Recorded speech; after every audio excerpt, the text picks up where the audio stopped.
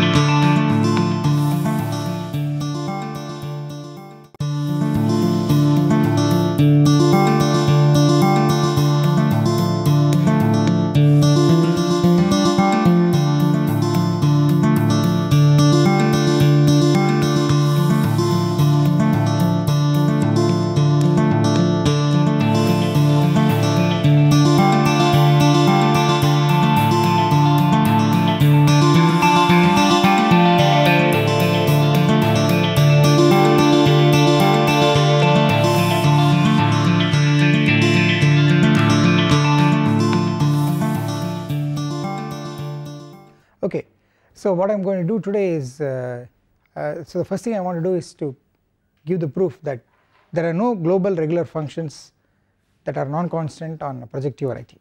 Okay, in other words, on a projective variety the only global regular functions are constants. Okay, so so let me tell you a couple of things. First thing is that it's this result should be thought of as an analog or part of a general philosophy of results which say that on compact objects you do not have any, the only global nice functions on compact objects are constants.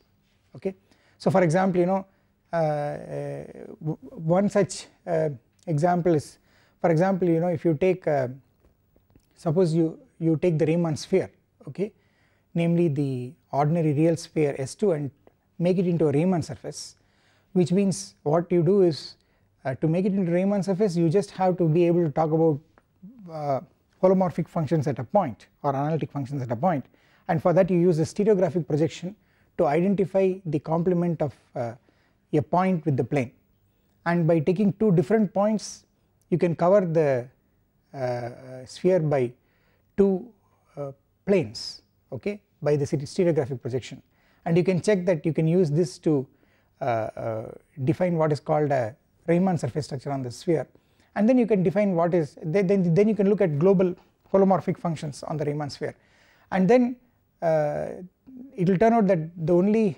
global holomorphic functions on the Riemann sphere are constant. The reason being that the Riemann sphere is compact, because after all topologically it is compact, it is a sphere. It's if for example if you want, it is both closed and bounded, so it is compact, and any global holomorphic function on the Riemann sphere, if you restrict it to the complement of a point, then you will get a holomorphic function on the plane, okay, and its image will be bounded because the image is compact, okay, so you get a holomorphic function, an entire function which is bounded, and Liouville's theorem will tell you that it is constant. So what will happen is that your holomorphic function on the Riemann sphere, if you throw out a point in the complement of a point, it will be a constant, and therefore by continuity it will also be a constant at that point, so it will globally reduce to a constant. Okay, so this is for example in tune with the general philosophy of results that says that whenever objects are compact, then the only global good functions on such objects are constants. Okay, you cannot expect non-constant good global functions on objects that are compact, and the fact is that in algebraic geometry the correct analog of compactness is projectivity. In fact more generally the correct analog is called completeness, okay, but I won't be explaining about that probably in this course. I don't know whether I will do that, but you will come to know if you take second further courses in algebraic geometry. but I want to tell you that you must always think of projective varieties as compact, as the correct analogues of compact objects, okay. And the usual compactness doesn't make sense, I mean that doesn't give you anything special in Zariski topology, because you know Zariski topology is already compact. I mean that is the reason why we use the word quasi compact. In fact compactness in the sense that every open cover has a finite subcover, that compactness in algebraic geometry for the Zariski topology is renamed as quasi compactness, okay, and it just comes free of charge, I mean it just comes free, okay. So there is nothing special if you define compactness to be just every open cover admitting a finite subcover. So you don't get anything, I mean there is nothing to that is not a condition because it is always true, alright. That is the reason why the usual definition of compactness is of no use in algebraic geometry, and therefore it is redesignated as quasi compactness, and therefore you can ask what is the correct analog of compactness. The correct analog is being projective, okay, at least when you study varieties, but the more perfect answer would be that the correct analog is that you should look at what are called as complete objects, okay, and projective varieties are examples of complete objects. So this is one fact. I am going to prove that, I mean we are going to show that on a projective variety the only global regular functions are constant. Then the other thing that we are going to show is the other thing that one has to be worried about is the following. See, if global regular functions are constant, then how do you study the object, okay. There are no global regular functions of the object, then how do you study the object? Now it presents a problem, because you see in the case of affine varieties the global regular functions they give you the affine coordinate ring, and you know the affine coordinate ring is an invariant, okay, it describes the affine variety completely, okay. In fact if you give me from the affine coordinate ring you can get back the affine variety by just taking the maximal spectrum and putting the Zariski topology on it, okay. Therefore for an affine variety the affine coordinate ring is the same as global regular functions, and that completely captures the affine variety, but it is not true for projective varieties. For projective varieties, first of all global regular functions are constants, okay, so there are no non-constant global regular functions. The second thing is, if you take the analog of the affine ring you will get the homogeneous coordinate ring. The homogeneous coordinate ring is also will not characterize your projective variety. So in fact the homogeneous coordinate ring will depend on the embedding, okay. So if you change the embedding into a projective space, if you take the same projective variety, okay, and put it in a different projective space, then the homogeneous coordinate ring will change, it will not be this same up to isomorphism. So you cannot keep track of the projective variety so easily, just either using regular functions, because there aren't any non-constant regular functions, and you cannot use the homogeneous coordinate ring to track your projective variety, okay. Therefore the only way of studying projective varieties is to study embeddings into projective space, okay, and this leads to the study of morphisms into projective space. The so called classically it was done by studying what are called as linear systems, and then and things like that, and in modern language we study line bundles and things like that, okay. So but these are all things that you will come across probably in a second course in algebraic geometry, but so what I want to say is that the fact that there are no non-constant regular functions on a projective variety, and the fact that the homogeneous coordinate ring of a projective variety does not characterize a projective variety, leads you to study embeddings of projective varieties into different projective spaces, and the embeddings are they need to be studied carefully, okay. So anyway, with that preamble, let me start with the theorem that we want to prove. So here is the theorem. If Y is a projective variety,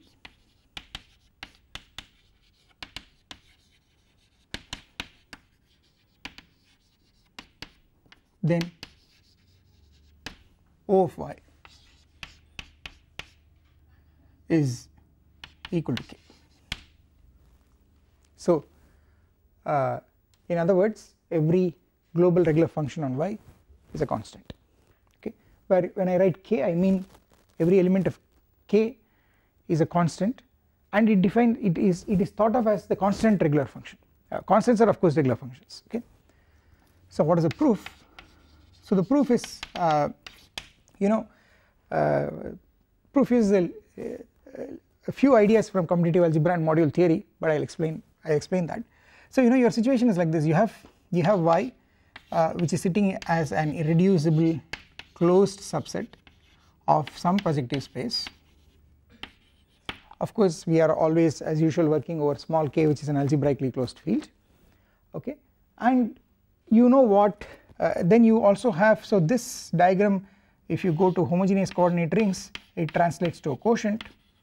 So closed subsets always correspond to quotients in algebraic geometry, and of course going to open subsets corresponds to going to a union of localizations if you want, okay.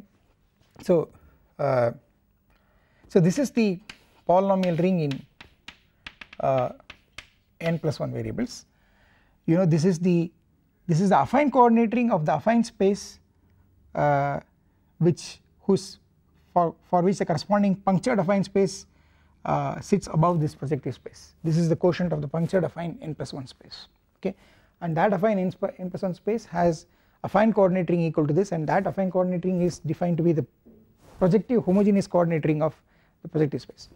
And then this closed, y being a closed subset of that corresponds to a quotient, you go modulo the ideal of y, so I put a subscript h, this is the homogeneous ideal of y, namely it is all those homogeneous polynomials which vanish on y, okay, and then you get sy. So sy is just Spn mod Iy, and of course the fact with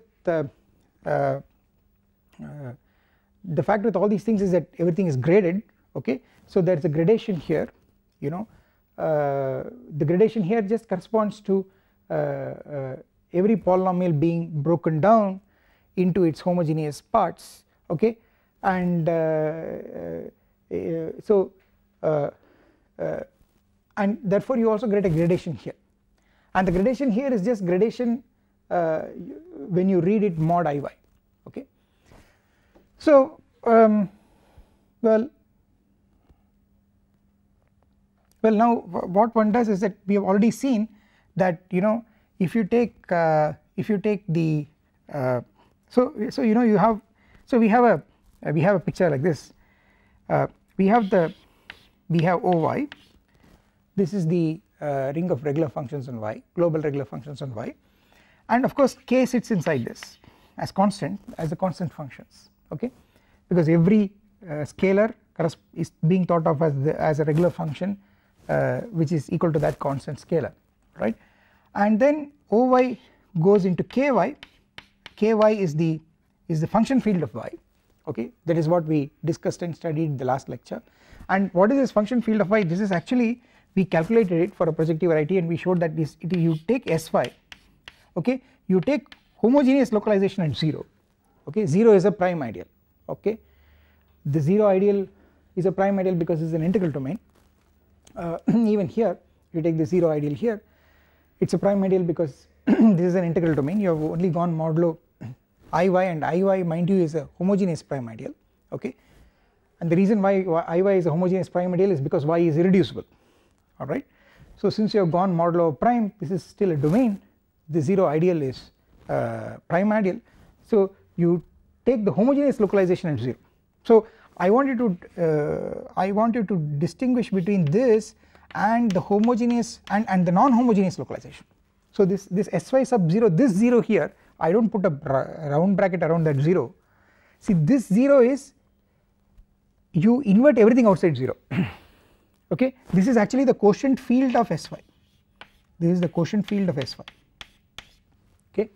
So this consists of literally taking quotients of two polynomials in Sy. Of course by a polynomial in Sy I mean every polynomial in Sy is some polynomial here read mod Iy, okay. Of course here Iy is the same as Iy sub h, okay. I keep putting this h sometimes to just remind you that it is a homogeneous ideal, right, it is generated by homogeneous elements. So this is the quotient field of Sy, but this is different, see this is homogeneous localization. So what you do is you don't, here you invert everything that is not 0, but here you invert only those things that are not 0 and which are homogeneous, okay. And the reason why you do that is when you do it like that, then you know this consists of elements of the form numerator by denominator, the numerator coming from Sy and the denominator being a non-zero homogeneous element, okay, and therefore if the numerator is also homogeneous, since the denominator is also homogeneous, the difference in the degree of homogeneity will give you a degree, so this will become graded, this will be graded, and for this graded you take the degree 0 part, that is precisely the function field of ky, that is what we proved in the last lecture, right. So I'm just telling you, I'm just recalling that this is ky, the function field of y is actually this homogeneous degree 0 part of the homogeneous localization at 0, alright, which it sits inside this huge field, this is a huge field, this is the full quotient field of Sy, okay, and of course you must remember that this is, so you see Sy is sitting inside of course this is the, after all this is the quotient field of this integral domain, this sitting inside that, and what I am going to do, I am going to do the following thing, I am going to start with an f here, I am going to start with a global regular function on y, so f is a global regular function, f is from y to a1, it's a morphism, a global regular function is a regular function is just a morphism into a1, okay, we have seen that before.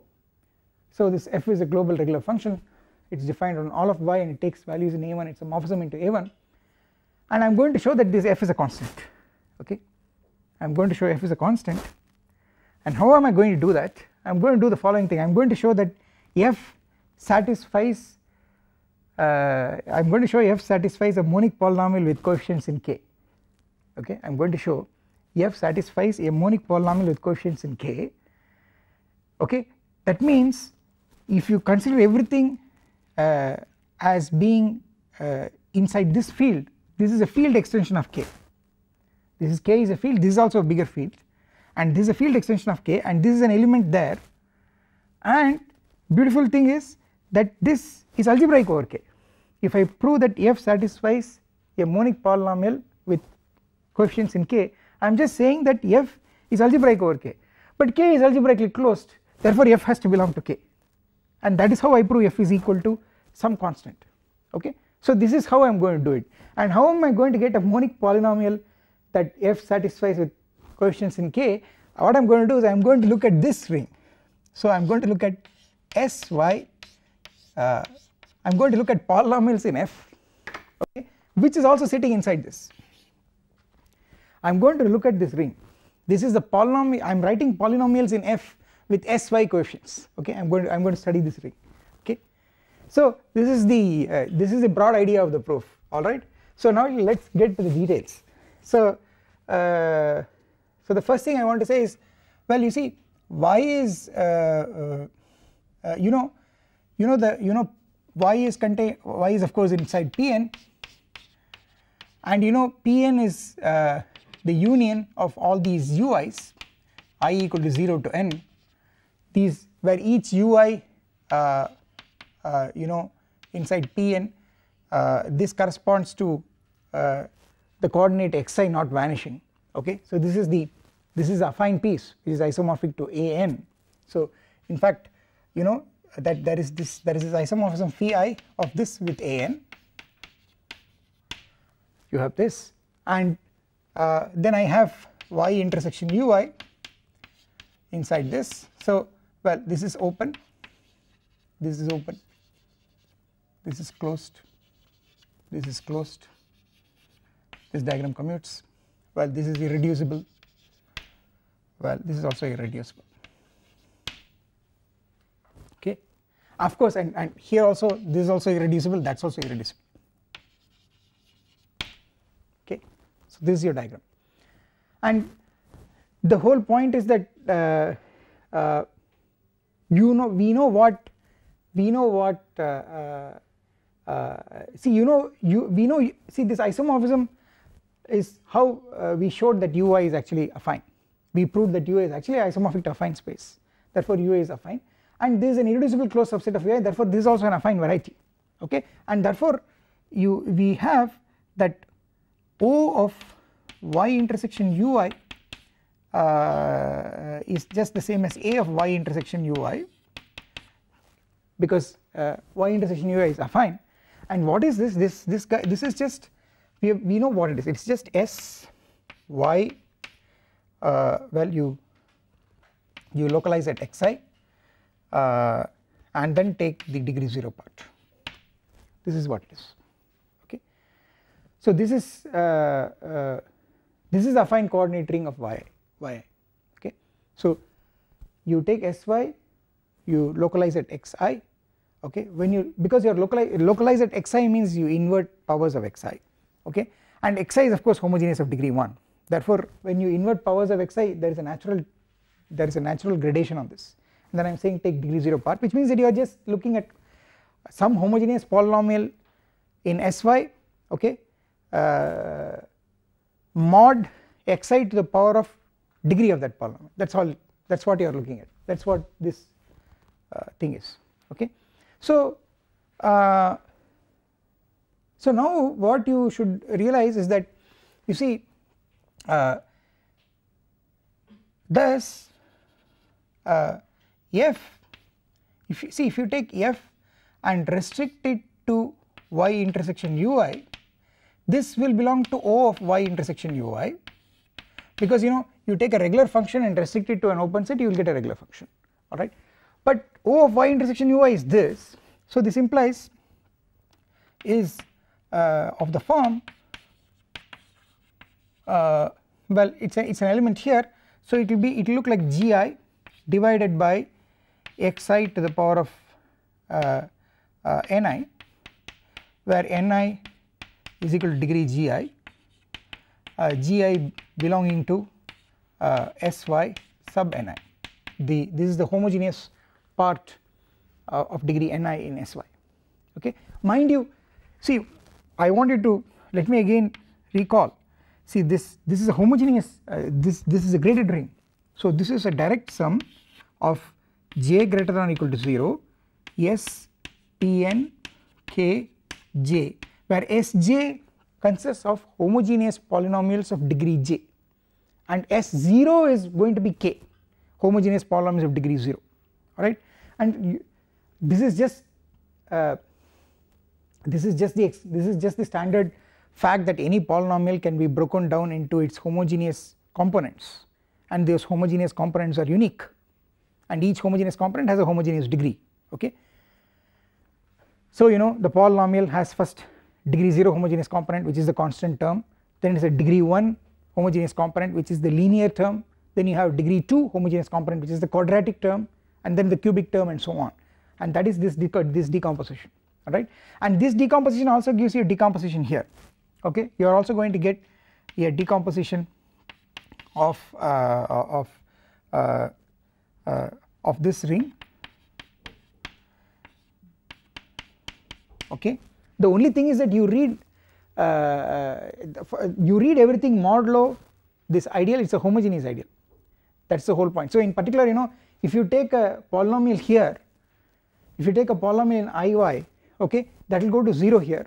So if you take a polynomial in iy which is homogeneous of some positive degree, it will, suppose it has degree j, it will be in sj, but if you go to the quotient it will become degree 0, because you have read it, you have to read whatever you get, you have to read it mod iy. Okay. So you have this induced gradation here, alright. And so I think by notation I should use not s, so I should use s sub ni. Okay. So every element here is going to look, see, without this 0 it is going to look like some element of sy modulo some power of xi, and of course this gi is actually being read mod iy, mind you. Okay, if you want, actually I should put gi bar, but I won't do it. Okay, gi is just the image of a gi here, and I have to read it mod iy, alright. So it is going to look like this, and the point is, since I am taking degree 0 part, the gi is homogeneous of degree ni, and the denominator is also written so that the power of xi becomes ni, so that the denominator is also homogeneous of degree ni, so the induced degree is going to be 0. That is how it is adjusted, alright. Now this is how f restricted to y intersection ui looks like, alright. In fact if I am just trying to say, think of gi as a degree ni homogeneous polynomial, okay. Then if you take this quotient, I have a degree ni homogeneous polynomial divided by another degree ni homogeneous polynomial, it is a quotient of 2 homogeneous polynomials. So this is certainly a regular function, and this regular function will live on ui, in fact, okay. This is a regular function that will live on ui, because I should not say the whole projective space, it will live on ui, alright. So I want to make the following statement. You see this oy, so f is in oy, but so let me do something here. So this is contained in O of y intersection ui, okay, because this is something that we have already seen. If you have regular functions on an open set, then you can restrict them to a further smaller open set, okay, and the restriction map from a regular function on a larger open set to a regular function on a smaller open set is an injective map, because the injectivity is because if two regular functions coincide on some open set, they coincide everywhere, okay. Therefore this is contained inside this, and I started with an f here, okay, and what is the image of this f? The image of f under this inclusion is f is precisely f restricted to y intersection ui, okay. So I need some more space here, so let me write it correctly.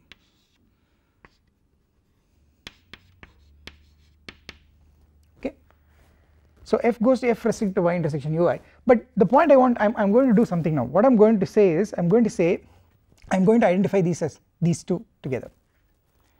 I'm going to identify these two thinking that everything is happening here. So this is my big field where everything is happening, all things are happening here, okay.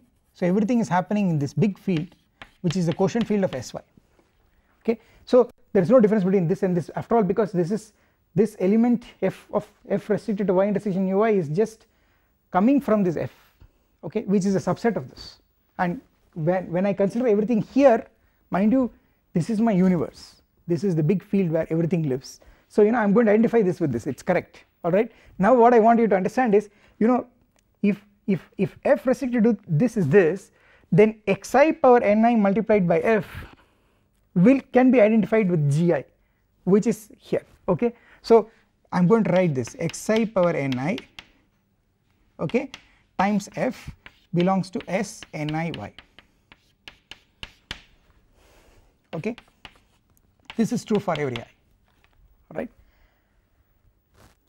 And in fact what I should write is, if you want xi to the ni, f restricted to y intersection ui, okay, that is what I should write, but I am identifying f with f restricted to y intersection ui because everything is sitting inside this huge field and this element goes to that, okay, alright.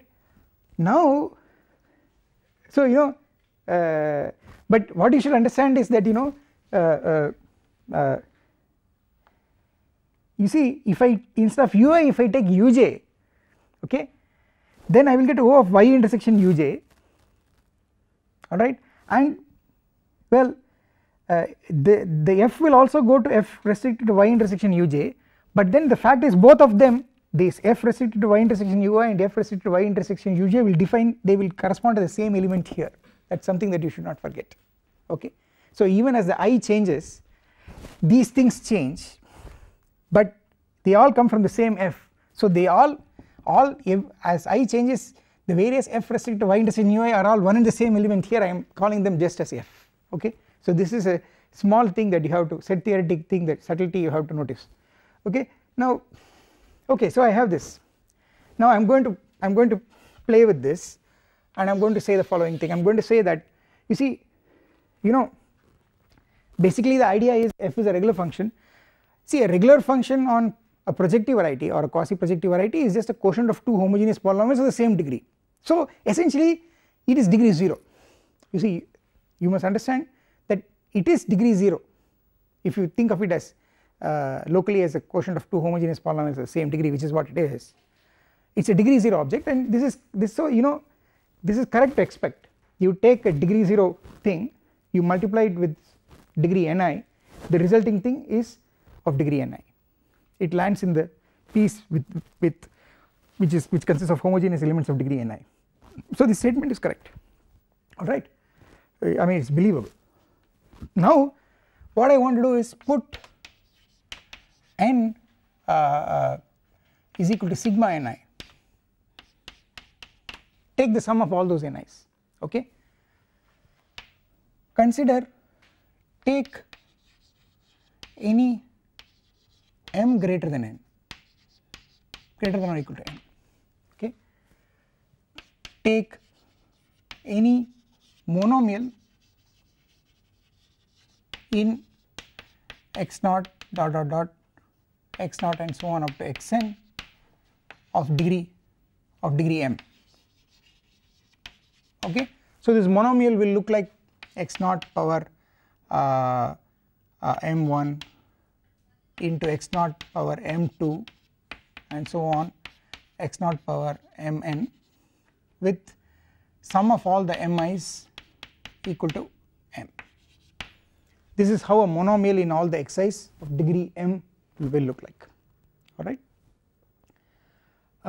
Oops, is something wrong? Okay, oops, this should be 1, should be n, maybe this should be 0, my numbering is bad, okay, right, alright.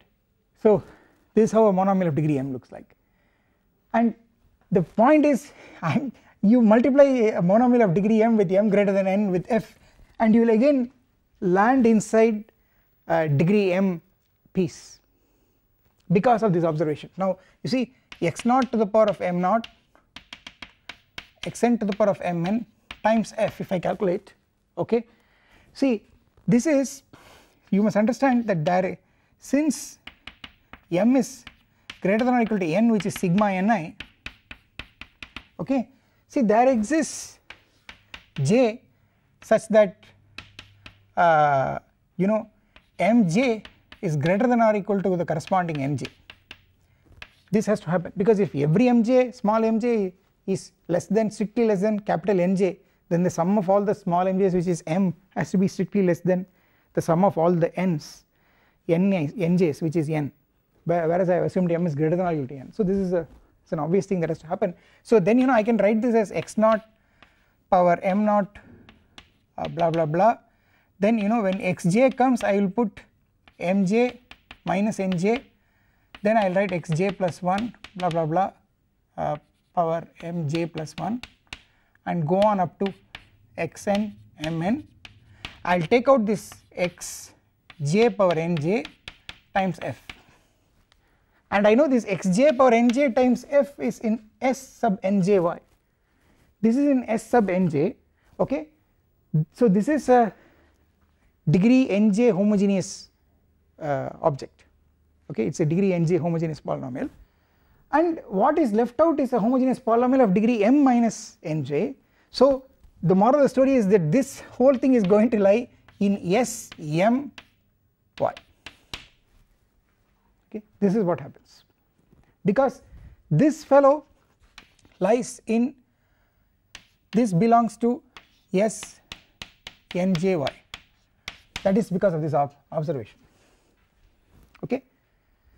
So this part is homogeneous of degree nj, the remaining part is a monomial of which is homogeneous of degree m minus nj, okay. Therefore when you multiply it you will get the total degree will be m minus nj plus nj, so you will land in m, okay. Now this happens for every monomial of degree m, okay, but all these monomials of degree m, what do they span? They span precisely Sm, okay. After all Sm is the space of all homogeneous polynomials of degree m, of course red mod iy, because you are in sy, you are not in S of Pn, okay, you are in S of Iy. Therefore the moral of the story is that since such monomials span S m y we have Smy dot f goes into Smy. Okay, you have this. You take an element of Smy, multiply by f, you end up inside Smy. Okay, because any element of Smy is just a linear combination of k-linear combination of such finite linear combination of such monomials, and each monomial is going to push f into Smy. Alright, so you are going to get this, and now from this what you can get is that Smy of f squared will go into Smy of f dot f, which will go into Smy dot f, which will go into Smy, and if you continue by induction you will get Smy will take f power r into Smy. Okay, so multiplication on the right by powers of f, non-negative powers of f, is going to push Smy into itself. Okay, so you have this. So so in particular what I want you to notice is that if you take x naught power so I want to, here is the observation that is very important for us. The observation is that Syf,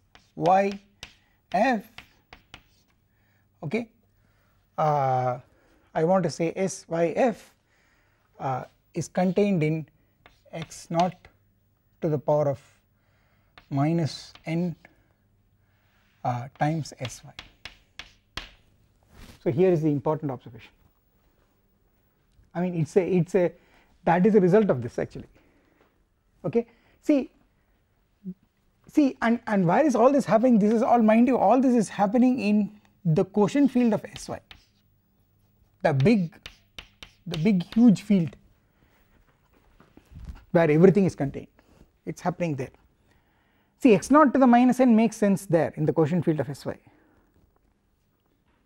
Okay, so everything is working there, everything is living there, right.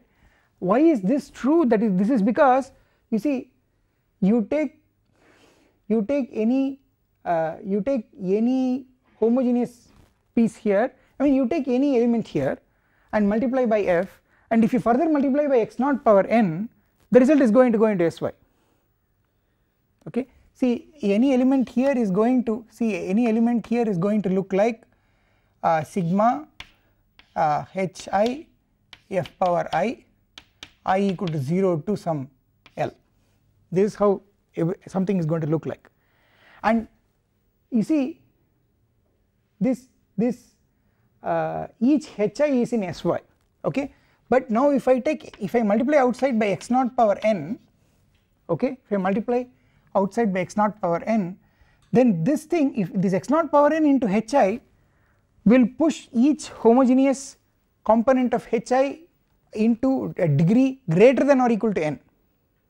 Okay, see each hi is in Sy, alright, each hi is in Sy, so each hi breaks down into homogeneous components, and it could have components from degree 0 onwards up to some value, finite value, but multiplying by x naught power n hikes all these degrees of these homogeneous components to make even the minimum to be greater than or equal to n.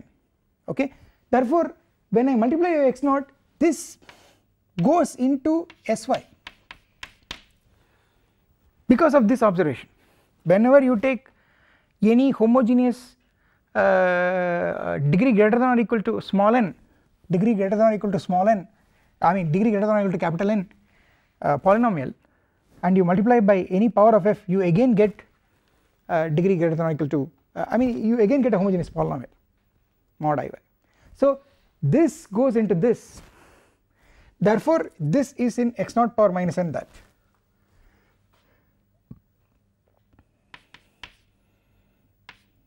it implies that any polynomial in the f with coefficients in sy, this belongs to x naught to the minus n sy. Okay, so that is how you get this in here. Okay, now the nice thing is so the moral of the story is, you see, this fellow here is actually contained. So what I've got is that this fellow is actually contained in x naught to the minus n sy, which is of course also contained here. Okay, so this, see this object, this polynomial ring in f with coefficients in sy, this is caught inside this, and we are more or less done. You know why? The fact is because, you see, this fellow here, this is as a now think of everything as an sy module. This is a finite, this is a sy module generated by the single element x naught to the minus n. X naught to the minus n sy is the sy module, is the sy submodule of the quotient field of sy generated by x naught to the minus n. Okay, so it's a module which is generated by a single element, so it's a finitely generated module. Okay, and sy is what? Sy is a Noetherian ring. This is a finitely generated module over a Noetherian ring, and this is a submodule of that, therefore this is also finitely generated. Okay, so you see sy since it is generated by one element,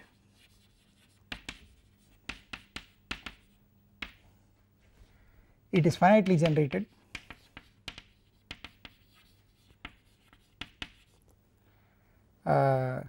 over S as sy module, and since sy is Noetherian,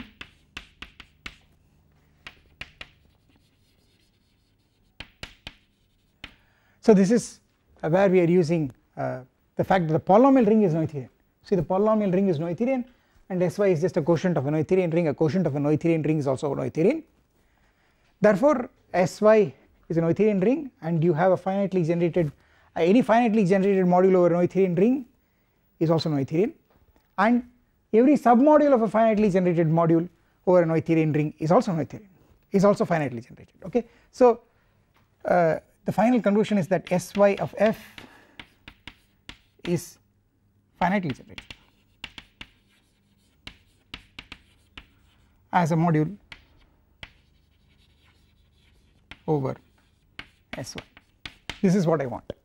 Okay, now you know, now we go into a little bit of commutative algebra. You see, the fact that syf is finitely generated as a module over sy is equivalent to saying that f is integral over sy. Okay, that is that f satisfies a monic polynomial with coefficients in sy. Okay, by the commutative algebra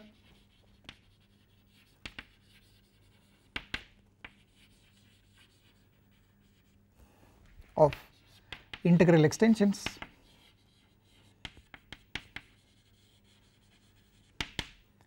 syf is an integral extension of sy.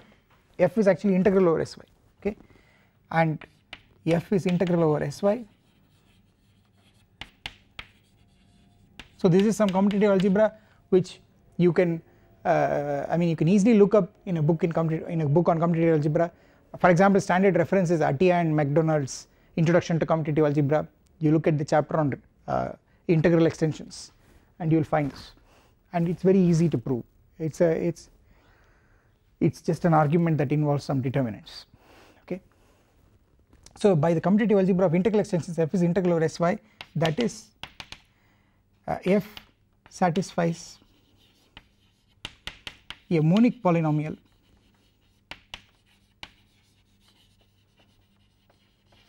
with sy coefficients. So you will get something like this, you will get f power t plus a t minus 1 f to the t minus 1 plus blah blah blah blah plus a not equal to 0, okay, where the ai are actually in sy, and this is all happening in the quotient field of sy, mind you, this is all happening in this quotient field of sy, is a huge extension field of k, it is a huge extension field of k. In fact, this itself is a huge extension of k, because actually this is the quotient field of y, its transcendence degree over k is actually equal to the dimension of the variety y. So if y is inside Pn, okay, so y can have at most dimension n, if it has dimension n it is all of Pn, otherwise it will have lesser dimension, but suppose y has dimension r, then this quotient, the transcend, it means that this field extension, the quotient field of, or the function field of y, its transcendence degree over k is equal to dimension of y. So this is a huge field extension, okay, this contains a lot of transcendental elements. So this itself is a huge field extension, it is a transcendental extension, and this is a much more huger one, okay. So everything is happening in that huge field, okay. Now you see, now each of these a sub i's, they are in sy, so they have homogeneous components, and what I want to say is that you can write out, you can replace each of these with the degree 0 homogeneous component, okay, and so what you do is now multiply this whole thing throughout by x0 to the n, right. So you will get x0 to the n f plus x0 to the I mean a n minus 1 a t f to the t e plus a t minus 1 x0 to the power of n f t minus 1 plus dot dot dot x0 to the power of n times a naught is 0. Now this certainly makes sense inside, so this makes sense inside sy, okay, that is because x0 multiplying f by any homogeneous polynomial of degree greater than or equal to capital N pushes it into sy, that's the whole point here. You multiply any power of f by any homogeneous polynomial, or even any polynomial with the condition that every homogeneous component has degree greater than capital N, then the result will land inside sy. So this happens in sy, okay. Now once this happens in sy has a gradation, if something is 0 then every graded piece is 0. So if you take the degree 0 part, so you take the degree x0 power n part of this, which is the lowest degree. If you take the degree x0 power n part, then what I will get is I will get this, I will get x0 power n ft plus a t minus 1, and I am going to put 0 here to tell you that a t minus 1 0 is the degree 0 part of a t minus 1. See each a t minus 1 is in sy, and since sy has a gradation, a t minus 1 breaks down into various parts of homogeneous parts of various homogeneous degrees, and I am taking the degree 0 part. Then I will get x0 to the n f to the t minus 1 plus and so on, and then finally the last time I will get is x0 to the power of n a0 upper 0, this a0 upper 0 is the degree 0 part of a0, I will get this is also equal to 0, okay, and this will happen in Sny,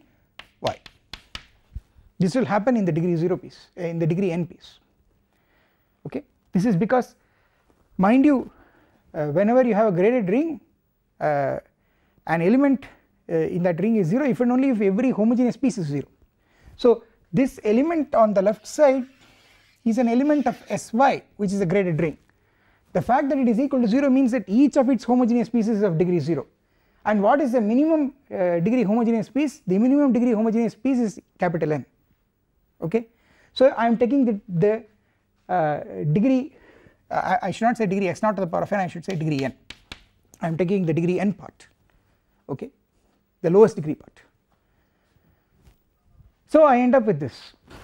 Alright, now what I will do is I will cancel this x0 to the n, and when I cancel into x0 to the n I have to go out of this, but I will still be in the quotient field of Sy. So this implies that ft plus a0 t minus 1 f to the t minus 1 plus blah blah blah blah plus a0 0 is equal to 0 in the quotient field of Sy. So this makes sense because I am just multiplying by, I am simply multiplying by x0 power minus n, which throws me out of Sy, but certainly keeps me inside this quotient field of Sy because x0 to the minus n lives there. Alright, but after all, what are these guys? What are all these a t minus 1 0? What are all those things? They are all scalars, they are all constants, they are degree 0 polynomials. See, they are degree 0 aj0 belong to S0y. This is a degree 0 polynomials, red mod iy, and this is just k. This is just k, and so this implies that f is algebraic over k, but k is algebraically closed. So f belongs to k. So this implies O of y, it goes into k, which means that O of y is equal to k, and that is the end of the proof. Okay. So finally I ended up showing that every fellow here is actually here. I end up showing that every regular function small f in Oy is actually in here. So that means that this is actually equal to this. So the only thing that you will have to look up in commutative algebra is this integrality, which I think is very easy to understand. It's a small exercise. You can look it up very clearly in Atiyah McDonald's book, Introduction to Commutative Algebra. Okay, but anyway, the moral of the story is that there are no non-constant regular functions on a projective variety. Okay, so I'll stop here.